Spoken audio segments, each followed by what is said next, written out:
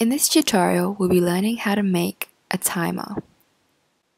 Firstly, let's get when the green flag is clicked. We are going to have to create a new variable called timer, and we are going to set the timer to 10. Next, we want the timer to continuously count down by 1 second. So let's grab the wait 1 second block to make it wait 1 second and change the timer value by -1. Alright, let's test it out.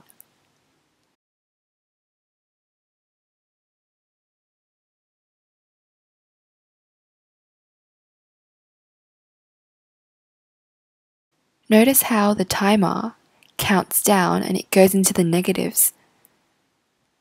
To stop this and make it stop at 0, we've got to put in a if condition.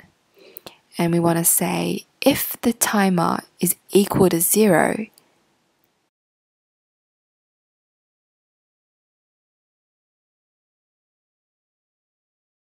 then we want to play the sound and stop all sprites from moving.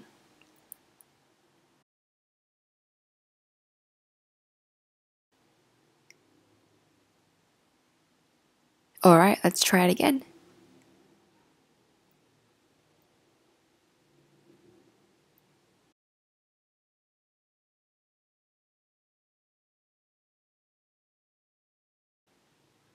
And there we go, we have a timer that counts down from 10 and stops at 0.